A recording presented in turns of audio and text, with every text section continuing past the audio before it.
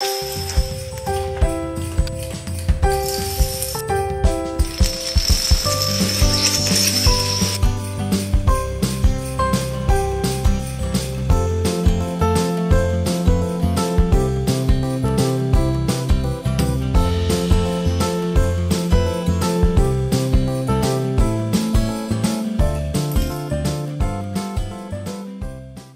Santa has baked biscuits.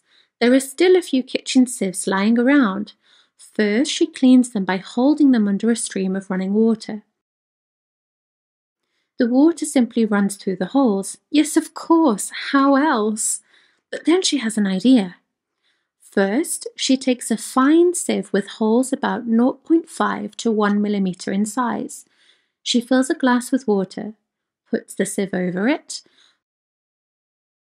puts her hand over the sieve in the opening of the glass, and turns the whole thing upside down.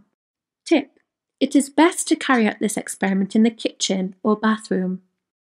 The glass should only be big enough for you to cover it completely with your hand when you turn it around. You will always miss a few drops. Repeat the experiment for a few times to be sure. Removes her hand from under the sieve and observes.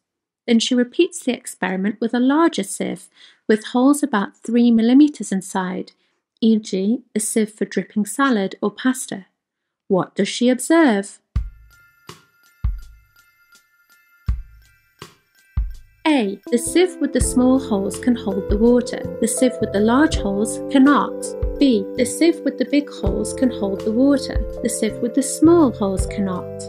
C. Both sieves can hold the water. D. Both sieves cannot hold the water.